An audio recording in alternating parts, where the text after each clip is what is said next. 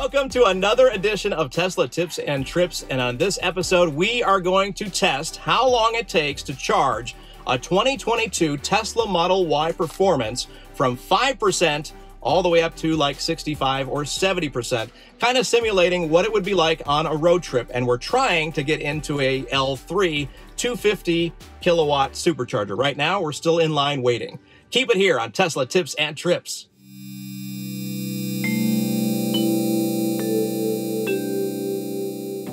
All right, we have gotten a stall on a V3 supercharger, 250 kilowatts. We just got the battery warning, battery very low. We are at 5% state of charge, and that on a Tesla Model Y Performance is 15 miles. So let's plug in, ramp up. It has been preconditioning for about an hour now, so the battery should be sufficiently warm. And let's see exactly how long it takes to go from 15 miles of charge, or 5% state of charge, up to about 65 to 70. All right, we're gonna supercharge. I gotta do the dance with the shirt. Sweet. All right, we're plugged in. Let's go check it out.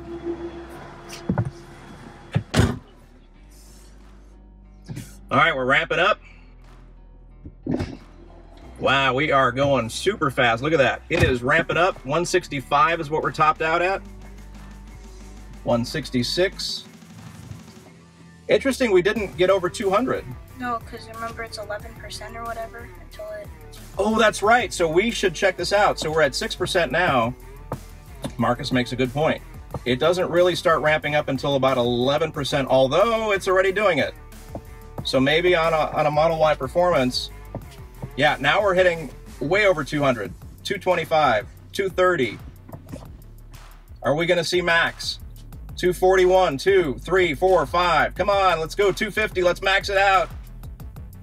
Will we do it? 48, 49. Oh, come on, 50. We did it.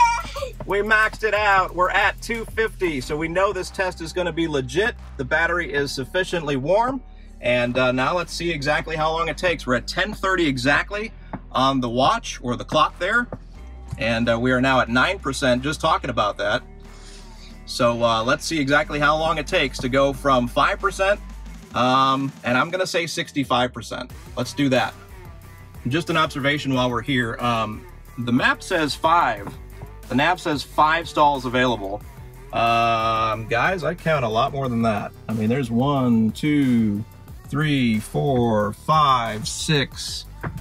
There's one leaving here. There's 7, 8, 9, there's 10 on the other side. I mean, I'm not sure what the nav is thinking, but don't always believe the nav when you're on a road trip. If it says there's, you know, not as many as you think and you arrive and all of a sudden there's plenty. So, and sometimes there's not, but in this case, there's a lot more than 5 available. So I'm not sure what's going on with the Tesla counter thing. All right, here we are. We're at 25% already. We're just 3 minutes into the session, maybe 4. I think we started technically around 10:29. We are at 25% state of charge already, 26, going up as we speak, and we're still at 195 kilowatts. So I have a feeling this session is going to be a lot faster than the video you might have seen for our Tesla Model 3 SR Plus, which took, I believe the number was 16 minutes from 5% to 65%. So there we go, we're already up to 27. So there's a little update mid-charge. By the way, $0, thanks to those that used our referral code before that program ended. And we got something like 4,000 supercharger miles, and they don't expire until October. So we're gonna use those. Thank you very much. Time for a little update here. We're at 40%, which on this car is 118 miles.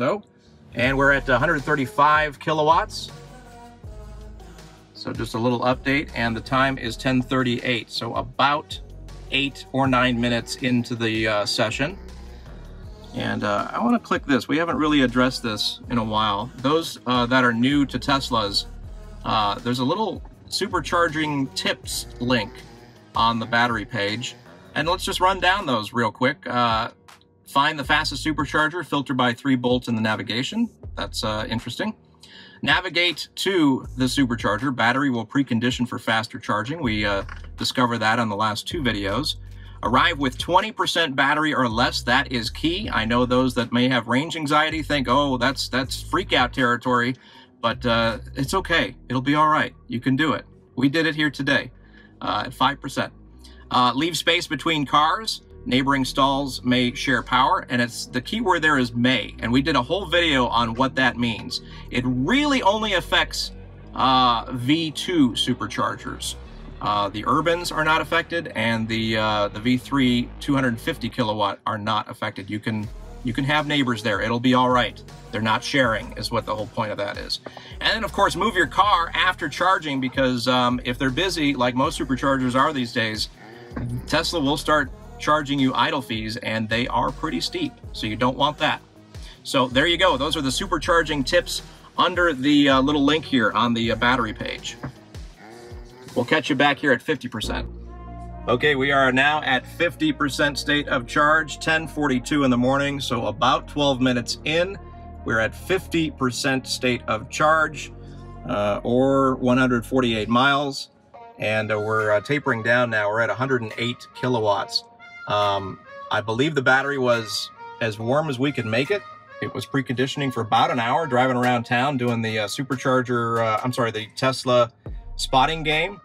But at the moment, we are 4 minutes away from taking longer than our SR Plus. Now, I get it, that battery's a lot smaller, so I just kind of wanted to compare the two, though.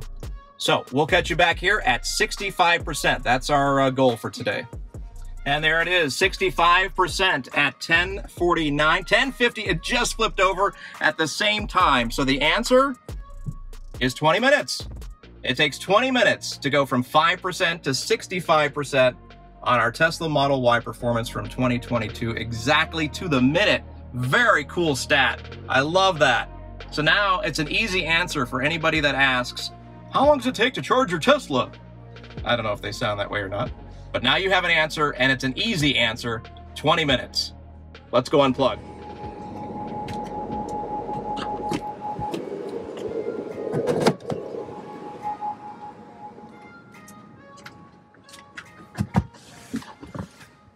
All right, there you go. You've got your answer. How long does it take to supercharge on a fairly warm battery our Tesla Model Y performance with 303 miles of rated range?